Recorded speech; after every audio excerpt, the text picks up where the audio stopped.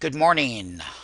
Happy Martin Luther King Day for a holiday on 121 of 2013.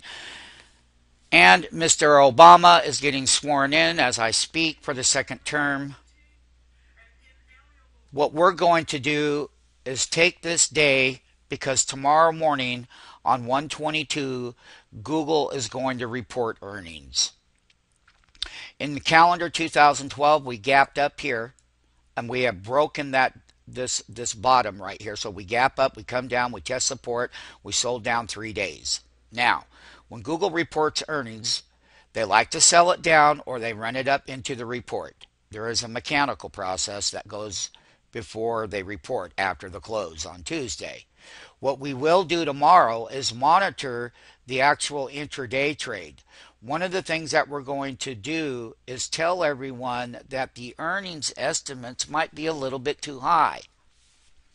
And yes, the intraday low was 701 on the Google trade on the last trading day on Friday. So we've come from 745 up here. We've already come down from this last rally going into these earnings. We've already come down 45 handles. It's going to be extremely volatile. What we are going to do is trade the options the following morning on the 23rd. What we will do is we'll use the January weekly contracts. So therefore, what we're going to do is get the best wholesale prices based on the gap up or the gap down using the weekly contracts. Just to give you an idea, if we gap down, we would look at how they would take all the premium out of this side of the market. Over here is the call side of the market that's in the money, called in the money calls, and that their values have already come down significantly. However, due to the option market manipulation in a weekly contract, we can get better pricing with the least amount of risk after the report, meaning that we don't need to buy up and out of the money 760 call, which is here. The 760 call is at its all-time lows. It's here at $2.45. This is a call chart up and out of the money. They were at $15 and they've gone straight down going into the earnings report. Yes, it's a deflated contract, but the risks still remain high because if we gap down $20 and these $2.45, even at this level, and this is all based on earnings volatility, they can mark these things down to a dime by 25 cents. So we're going to take the high road and not do up and out of the money calls. And if I look down here, the 660 put below the market, well, they're not as deflated as they should be. They're all the way up here, and they've already come off of their bottoms, and that's a 660 put below the market. So when Google trades lower, this particular contract right here, the lows on this contract were around $2.30, and they've more than gone up 100% in value. Yes, the put side was way up here. Both the calls and the puts are that way. This is not nearly as deflated, so I'm seeing a high risk, even buying below the money market puts on the 660 weekly. So what we're going to do is stay out of that on both sides of the market going into the report, and the following morning, depending on what Google wants to do, is we'll go directly into the option market right here. And we will pick up the best wholesale prices based on one of two things. If we were to gap up on a great report, then the put side would gap way, way down. And we would look to see if Google has a sell gap on an earnings. So they gap it up. The following morning, they run it up. It would be a gap at a major resistance level where you would have a reversal, and they would take all the premium out of the put side. That's based on an earnings gap up, and we would go in and do that. Now on the flip side, the calls, if we were to gap down, they're going to take all the premium out of the call side of the market based on one thing. of where these support levels, based on their earnings announcements,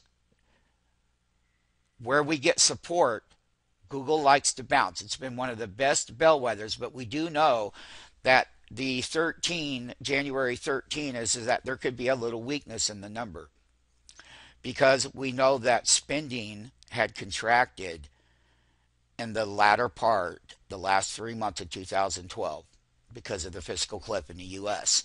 So Google's not immune to having a little bit lower earnings this particular quarter, but we will be dip buyers no matter what.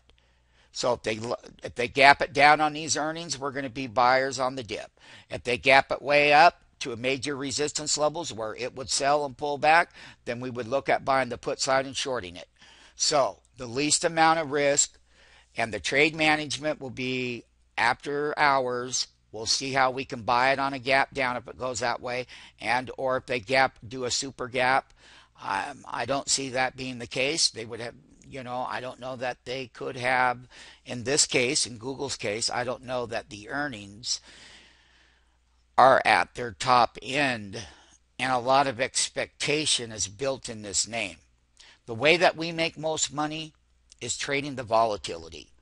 And the volatility will be in the after hours market, and then on the 23rd on the opening bell in the morning, the option market will come into play depending on the gap up or the gap down, and we'll go in here and we'll buy and we'll make money and we'll update everyone at that time.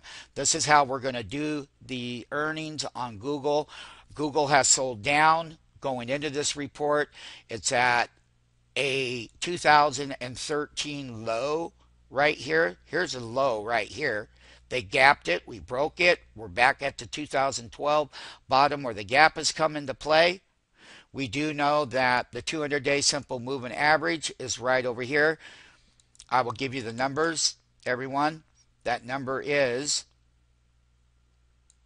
656.41 going into tomorrow. That's the 200-day moving average. When we sold off up here and we were shorting it big, it was up here, came all the way down and tested that 200-day moving average. And this was the last earnings report that Google did. It was this day, and I'm going to show you exactly what the price was.